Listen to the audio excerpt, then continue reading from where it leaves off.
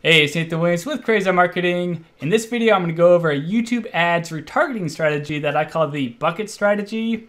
Now this video is going to be like two parts. In this first part, we're going to go over the strategy itself, and so I'll explain this diagram right here. And then in the next part, we'll come over to Google Ads and I'll show you how the campaign is set up and configured. So that's what we're going to do in this video. Now, the reason I like this strategy is because it is simple to understand. It's also easy to set up. Like it might take an hour or two, assuming that you already have your ads already created and your creative created, right? Also, I like it because it works. So as long as you have good offers and good ads, like this strategy works very well. It's a good solid retargeting strategy. And again, it's easy to set up and implement. So it's a win-win across the board. Now let's go ahead and get into it. So of course, you start off with your cold traffic. So you got to bring people that don't know who you are, they don't know what you have to offer or anything like that. You got to bring them into your world. And so we have cold traffic, and typically you'll have like a similar audience you'll be targeting, or maybe you'll do a keyword audience or a custom intent audience, something like that. And your goal would be to bring those people into amazing content. So this might be a blog post, or it might be a video on YouTube where they're watching it, they're seeing that you know what you're talking about, they start to like you, all that type of stuff, right? So they go from cold to knowing who you are, and we call that warm traffic then once they know who you are. So you bring them to amazing content, and then you have this bucket over here, and this is the bucket. And basically, it's an audience of warm traffic, and in this particular case, I call it an 11-day retarget. Now, you might have like a 3-day retargeting window, or a 7-day, or 11-day, or 14-day, or 30-day. Like it just depends on how you want to go ahead and configure it. But for those 11 days, for example, we're going to be showing this group of people that we're retargeting, we're going to be showing them different offers. And so like it might be a lead magnet, so you're trying to generate leads. It might be for offers for products or services. This might be like a free plus shipping offer, or a low dollar value offer, or it could be a high ticket offer. Whatever, floats your boat. You might have a couple offers that you're presenting to people.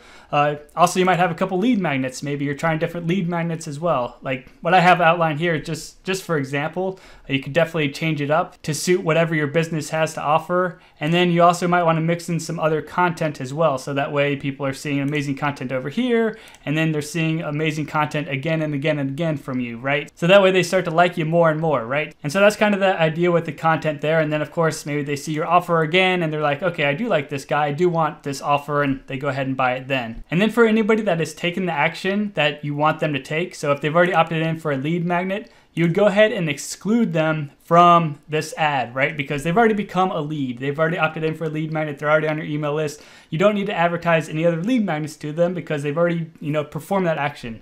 Same concept with your offer. So if they've already purchased the product or service, no reason to advertise to them again for that same product or service. Unless, of course, they need more of it, then it makes sense to advertise it again. But if they don't need more of it, then you don't advertise it again. Same thing with content. If they already consumed that piece of content, don't worry about showing it to them again, right? So you'll exclude anybody that's taken those desired actions. And that's pretty much the strategy, right? It's pretty simple. Like I said, basically you have cold traffic, you're warming them up by showing them amazing content, whether that's on your website or on YouTube, whatever's fine. And then anybody that engages with your amazing content winds up in your bucket where you show them different offers. So it could be lead magnets, it could be products and services, it could be additional content, and you show them that content for, a set number of days, 3, 7, 11, 30, whatever it might be. And that's the whole thing. So let's go over to Google Ads and I'll show you like how I have it set up currently. So right here, I have a campaign, and this is my cold traffic campaign, and I'm spending $10 a day on it. So, small budget, and you see my retargeting campaigns are just $1 a day now. So again, real small. I'm spending $14 a day at this point. So, that's good, nice little flow of traffic coming into my website. And I'll show you how I'm targeting these people. So let me come in here, and this is keyword based. So I'm targeting different keywords. And so I have a list of keywords that I'm targeting, and that's kind of written down here, right? Cold traffic with keyword audience, that's what I'm going after. So I could go ahead and optimize these keywords if I want to. So I'm gonna point that out real quick, but I also wanna come into my audiences and come over to my exclusions, because this is key right here. So I'm excluding everybody that's purchased the vault already. So if they've already purchased my flagship product, well, then I don't need to advertise to them anymore. They're already in my world, right? Because they've already purchased my flagship product. I'm also excluding anybody that's engaged with me in the last 11 days. So if they've already, watched a video on YouTube or visited my website or anything like that in the last 11 days, I'm going to exclude them from my cold audience targeting because they're already being retargeted. They're already in my bucket, right? I'm retargeting everybody that's engaged with me in the last 11 days. So there's no point in targeting cold traffic with this offer, right? So hopefully that makes some sense. Let me back out here now and we'll check out some of the offers that are in my bucket here. So I have the Vault offer. So if I come into here and I'll come into audiences now because I'm targeting a particular audience. So I'm targeting people that have engaged with me in the last 7 days. And so I'm running a 7-day retargeting window right here. And then I'm excluding certain people, and I'm excluding people that have already purchased the Vault, right? Because there's no point in advertising to people that have already taken the action that I want them to take. And that's what I say up here, right? So I'm retargeting everyone, but those that took the desired action. And in this case, it's Vault buyers. So if they purchase the Vault, no reason to advertise to them anymore. Let me come back out here to another retargeting campaign. So I have the sales funnel book, and we'll go into audiences now. And we see that I'm retargeting people that have engaged in the last 7 days. So again, same audience that I'm showing the Vault people to, or the Vault offer to. So my bucket over here, I have offer 1, which is the Vault, and offer 2, which is the book. Coming back over, exclusions, hopefully you can guess what they are. So I'm excluding anybody that's already purchased the book, and I'm also excluding people that have already purchased the Vault because if they joined the Vault, they also got the book as part of the process, so no point in advertising to them again, right? Hopefully that's making some sense. Let me come back out to another one of them. So I have 18 free sales funnels. Now this is a lead magnet, so this is my lead magnet offer here. And let me look at my audiences real quick. So I'm retargeting everybody that's engaged in the last 7 days. And again, these are people that visited my website, watched videos on YouTube. So retargeting those folks. And of course, I'm excluding people that have already become leads, right? Because they're already on my email list. No point in showing them lead magnets when they're already on my email list. I'm excluding people that have purchased a Vault because, they're already on my email list because they're already in my program. And then I'm also excluding people that have purchased anything in the last 180 days because if they purchase something, they're on my email list, right? So this should all make some sense right there. Let me come back out. And I have another offer for the Vault right here. And we'll go into audiences now. And I'm targeting people in the last 7 days and excluding people that have purchased the Vault, right? So I'm sure you could have guessed that. And so hopefully all that is making some sense. It's a pretty simple concept.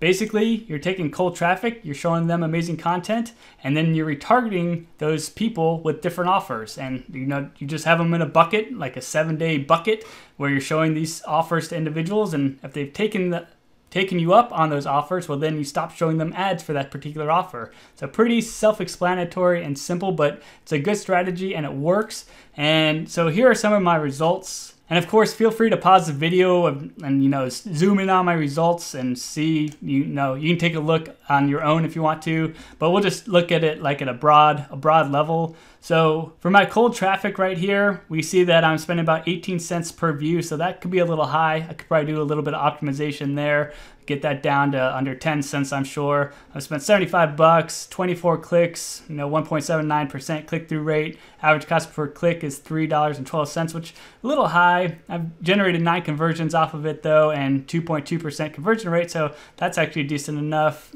Cost per conversion is $8.33. So that's kind of okay. And I've earned 1 view off of it. So, it's doing okay. I probably got some room for improvement, especially on my cost per view. So maybe I got to create a better ad or something like that, or really hone in on my keywords and get that down, because I should probably be able to get that under 10 cents per view, to be honest with you. So I should probably take a look at that. My retargeting campaign for the Vault here, we see that I spent about 4 cents per view. So there we go. I've only spent $8, generated 9 clicks, 1.28% click-through rate, 89 cents per click. So that's pretty good. No conversions, no sales yet, but I've only spent $8, and one person buying it's at least $47. So I got plenty of room to play. I just need somebody to buy it within $46, and I'm profitable, so I'm not stressed over that. I can go ahead and let that keep running. The sales funnel book then, same type of results, so 4 cents, spent about $8, 10 clicks, so a little bit better, but no conversions here. And so this is getting kind of borderline. I don't make any money selling this book, so I do want to sell them a little bit more frequently, but I've only spent $8, so no big deal. Another one, 18 free sales funnel. So this is a lead magnet here. And we see my results, 4 cents per view, spend almost $8. A lot of clicks though, 31 clicks and 4.23% click-through rate. So that's pretty good right there, 25 cents a click. But then I've received 24 conversions off of it. So 24 leads coming in, and hopefully I can go ahead and monetize these leads later on. So that's pretty good. Conversion rate 11.16, so that's pretty dang good. Cost per conversion 32 cents, so 32 cents a lead. So that's pretty good right there. And then for my last offer, it's another ad for the Vault, but it's a discovery ad, and it's like a tour of what people get when they join the Vault. So it has 68 views, 3 cents per view, so that's pretty good. I've only spent $1.80, so less than $2 on this thing, and it's generated no conversions or anything like that, but I did get a like on the video, so that's kind of cool. And it has generated 28 earned views. So when people watch this video here, they went and watched other videos that I've gone ahead and produced, and hopefully they like me, and eventually down the road they want to buy something from me. So those are some of the results that have been generated so far. I've only spent $100, so it's kind of hard to gauge whether it's working very well or not yet. And it comes down to my ads and my offers. It doesn't come down to this strategy. The strategy's fine. It executes perfectly fine. It's more my offers and ads that have the issues. And so those are some of my results right there. Hopefully you found that kind of helpful and insightful. And that pretty much covers it for the bucket strategy. Of course, if you have any questions about it, or I didn't cover something in good enough detail, please don't hesitate to ask any questions down below. I'm here to help you out. And if you found this video helpful, I appreciate any sorts of likes, comments, subscribes, anything like that. And I hope that you have a great rest of the day.